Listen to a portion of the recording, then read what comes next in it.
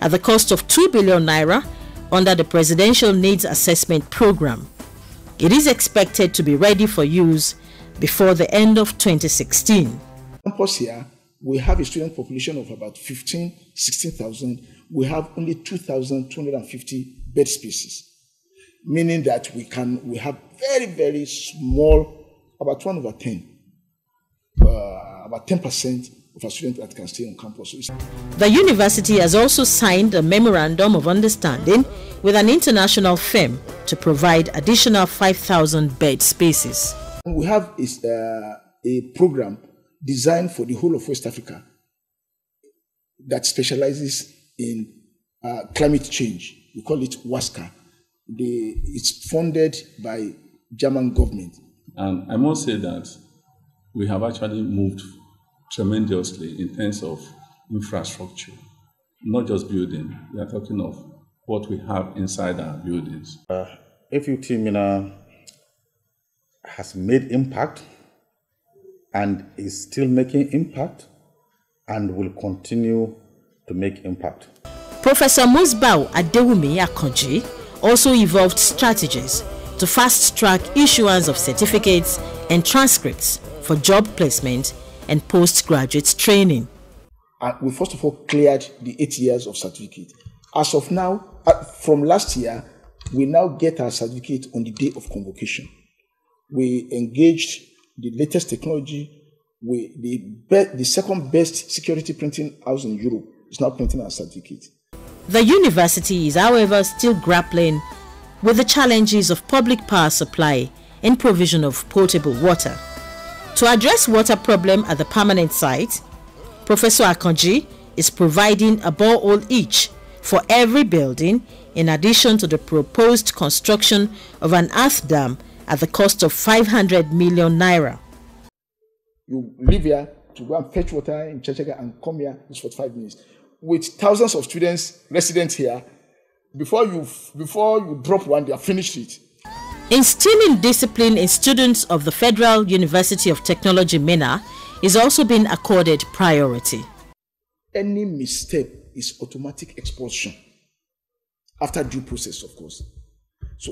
And when you are expelled, we circulate your name among other universities.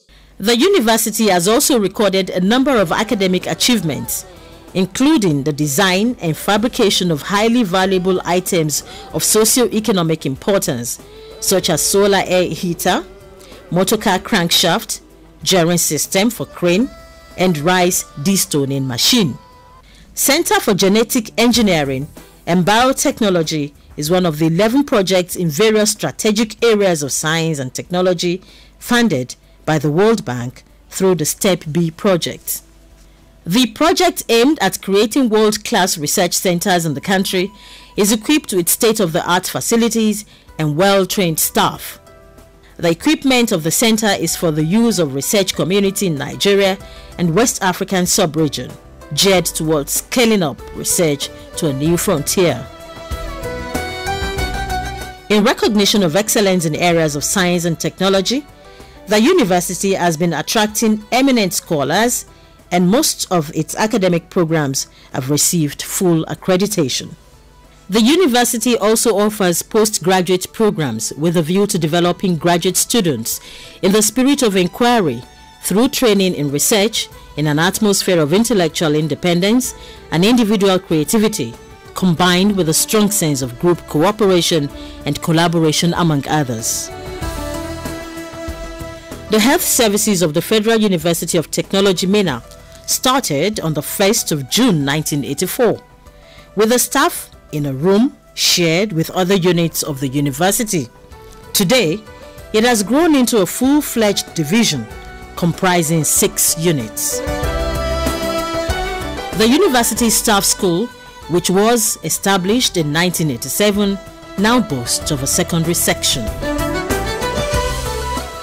The Federal University of Technology, established for the purpose of focusing on the development of technology in the country, has witnessed steady growth as attested to by some academic staff.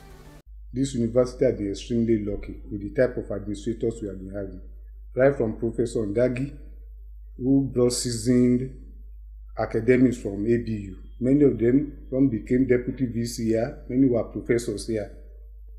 FUT started very well. We were centers of computer in Nigeria. In fact, we have been driving computer application in Nigerian education. So by the time a student graduates from the Federal University of Technology, we want to believe that that student will be able to contribute either nationally or internationally. We are training for Petroleum Technology Development Fund skill in skill areas.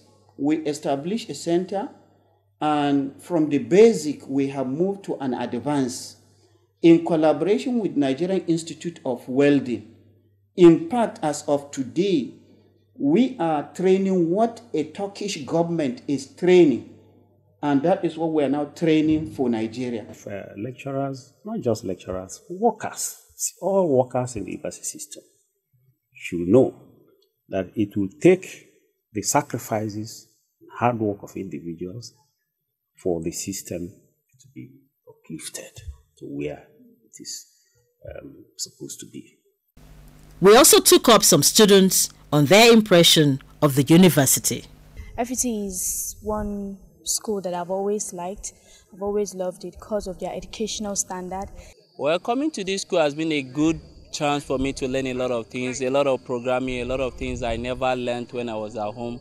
Academically, actually, FUTMinna is really trying. The late Dr. Beatrice Sawa was appointed the Pioneer Registrar, Federal University of Technology, Minna, in 1983 and served till 1986. The late Umar Sadiq acted in that capacity from 1986 to 1988. Mrs. Larry Hamid was the second substantive registrar of the institution from 1988 to 1983. Late Umar Sadiq again acted in that capacity from 1993 to 1998 before he was confirmed as the third substantive registrar between 1999 and 2003. Mohammed Dati served as the registrar in an acting capacity from 2003 to 2007 before his confirmation as the fourth registrar between 2007 and 2012. Mrs. Victoria Kolo, the current and fifth substantive registrar, was appointed in the year 2012.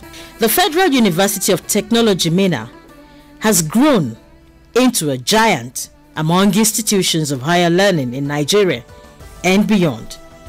But a lot more can be achieved with the support of all and sundry.